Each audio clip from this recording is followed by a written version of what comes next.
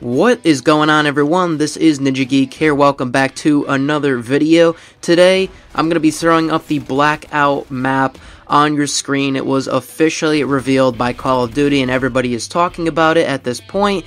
And by the time that this video goes up, you will obviously have probably already seen this map tens of millions of times. But I wanted to talk about my biggest concern for Blackout as of now. Now, right now, it is not in beta stage. It is way before the beta stage, so we don't know how this game is going to actually play out. But come September 10th, we will see, well, I will personally see the gameplay of Blackout, and I have Xbox One. I don't have a PlayStation, so I'll be able to play it on the 14th. But judging from everything we've heard and everything that David Vonderhaar has actually said about Blackout, I wanted to talk about my number one biggest concern. Now, before I get started, I would also like to say that David Vonderhaar did do a huge rapid-fire interview, and I will leave links to pretty much everything he said down in the description below, so you can check that out for yourselves if you happen to be living under a rock and not see that information.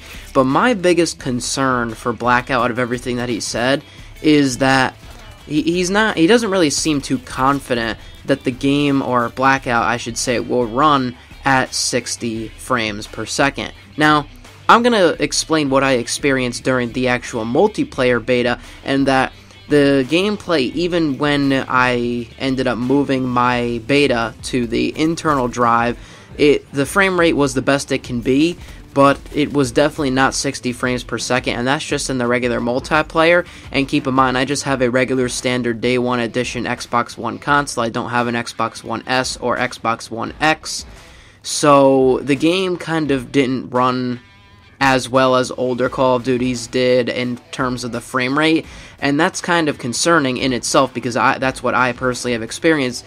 But now we're talking about Blackout on a larger scale map, a huge scale map, where we're going to have all things combined from zombies. You know, we got Nuketown, Array, Firing Range, Turbine, we've got Estates, which apparently I think that's going to be Raid. We've got so many maps in this huge map, and I just don't know if that's going to be able to hit 60 frames per second. Now, apparently, there have been sites and sources and everything, and Game Informer themselves has come out and said that Blackout runs fine, perfectly fine at 60 frames per second on a PS4 Pro, but that's on a PS4 Pro. You know, people with a regular PlayStation might experience something different, or even people with another PS4 Pro might experience something different as well. That's only one source, one outlier, I guess, in this whole thing, and we're going to have to wait to see with the beta if people are actually experiencing frame rate problems. But I think that this is my biggest concern because Call of Duty has really been noted and known for their gameplay, and the smooth gameplay really keeps me coming back every single year, and I just don't know if Blackout's going to be able to harness that 60 frames per second on console. Now, on PC, I could definitely see this Blackout mode being 60 at least, and, you know, obviously it's going to go up from there, way up. But on consoles, I just find that a little hard to believe, and Vaughn even kind of doesn't sound like so sure about it. When he was asked about the frame rate, he said there was definitely no frame rate cap, which is good, which means that the frame rate's not going to cap at a certain amount, like 30 or so. But he didn't really seem too confident. He says it can get up to 60 frames, but he didn't say, oh, yep, it's 60 frames, like, immediately. It was kind of like a hesitation, and so I'm not really entirely sure on what I think about that until I end up playing, but I really just wanted to get this quick video out here on my biggest concern. And there was a bunch of things that he talked about, and there were probably other things in there that I find maybe a little bit concerning, but this is my number one big concern about the core gameplay of Blackout. But so far, everything does seem great, and we're going to have to wait to see to play it. So that is it on that, and I just wanted to make this quick video. Also, at the end, I would like to update you. I am working on a few episodes of the history of Call of Duty. I recorded the Dogs episode. I'm going to get that out hopefully soon, and I have other episodes of that planned on the way, so stay tuned for that coming in the next coming days. I've just had a lot going on in my life, which I'll get into a little bit here since this video is kind of short in general.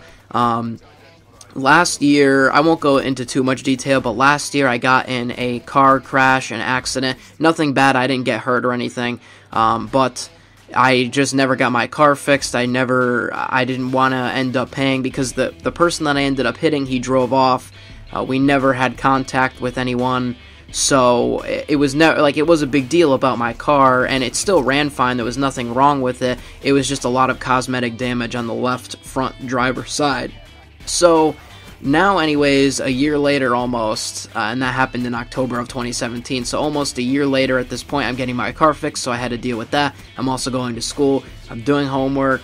I'm doing YouTube, obviously, here, as you can see, and playing video games when I can here and there, and also video editing on different projects on many different levels. So I am pretty busy, so that's why there hasn't been as many uploads as I would have liked. But I hope you did all enjoy this short video nonetheless, and you could let me know your thoughts down below and what you think about Blackout. And I would actually really like to hear, what is your #1 concern for Blackout? Like, mine is the frame rate, and we're gonna have to see when the beta drops.